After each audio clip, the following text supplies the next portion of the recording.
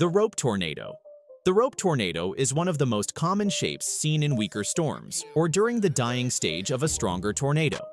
It's long, thin, and snake-like, stretching from the storm cloud to the ground in a narrow funnel. Rope tornadoes look less intimidating than other types, but they can still cause serious damage, especially if they pass directly over a vulnerable area. Many tornadoes begin as rope shapes before strengthening. Their slim profile is a sign that the circulation is compact and less organized. However, appearances can be misleading. Even a rope tornado can pack winds over 100 miles per hour. In fact, some of the deadliest tornadoes have ended their life cycles in rope form, still tearing apart anything in their path. Because they're thinner, rope tornadoes are also harder to spot from a distance, which makes them particularly dangerous for drivers and farmers out in open country. They may look fragile, but the rope tornado is a reminder that size doesn't always equal safety. The cone tornado. The cone tornado is what most people picture when they think of a classic twister.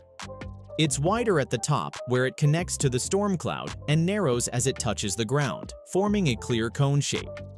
Cone tornadoes often appear in stronger storms and can range from small to very large in size.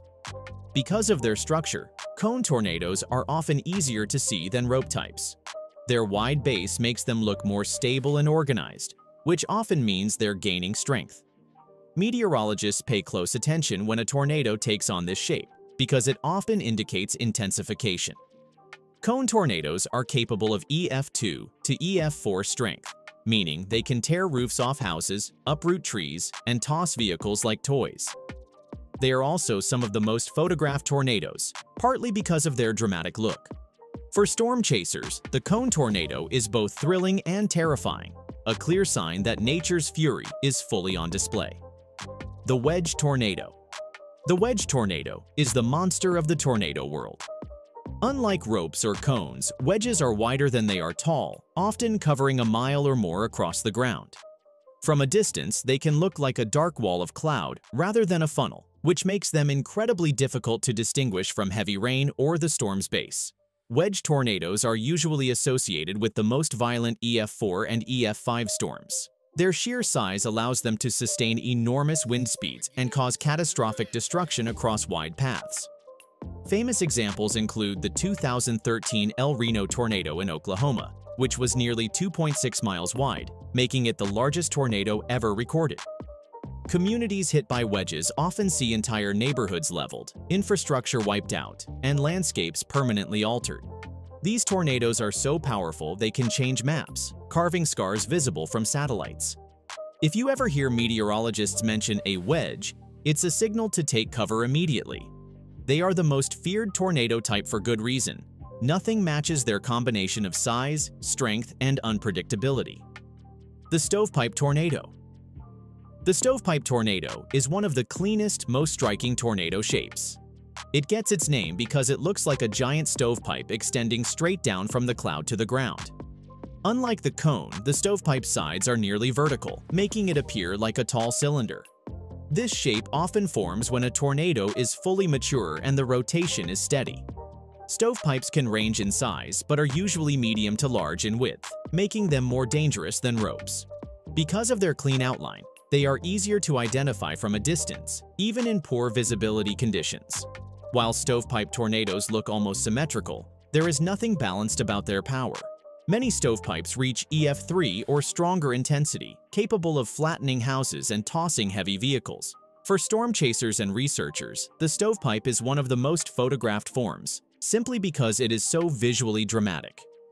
When you see a stovepipe tornado, you are usually looking at a storm that has stabilized its rotation and is unleashing significant, organized strength. The multi-vortex tornado. A multi-vortex tornado is both fascinating and terrifying.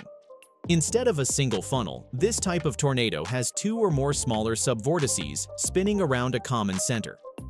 To the untrained eye, it might look like one large, chaotic funnel.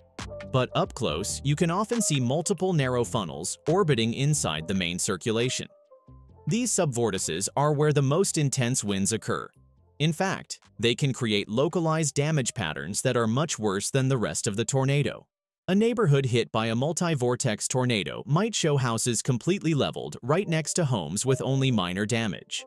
Multi-vortex structures are common in the strongest tornadoes, especially EF4 and EF5 events. The 2011 Joplin tornado, one of the deadliest in U.S. history, displayed clear multi-vortex behavior. For meteorologists, spotting these formations on radar or in video footage is a red flag for extreme danger.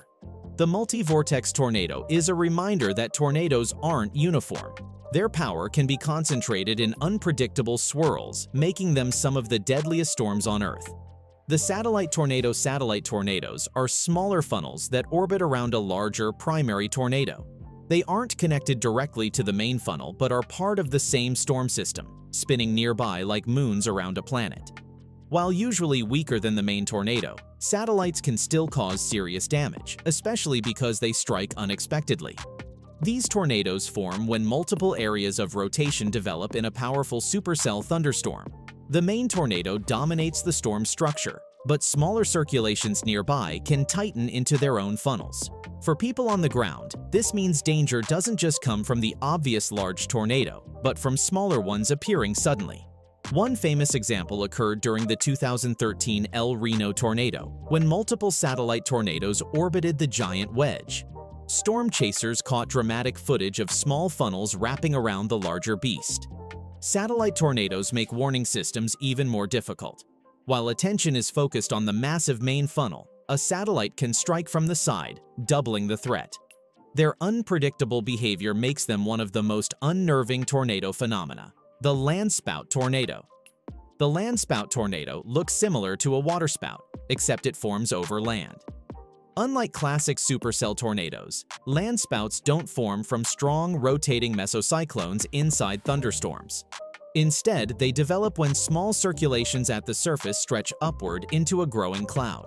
This makes them structurally weaker but still capable of producing EF0 to EF2 damage.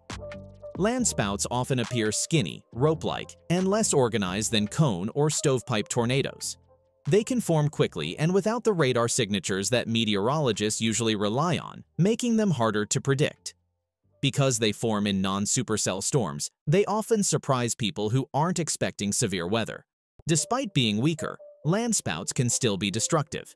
They've been known to rip roofs from barns, toss vehicles, and injure people caught off guard.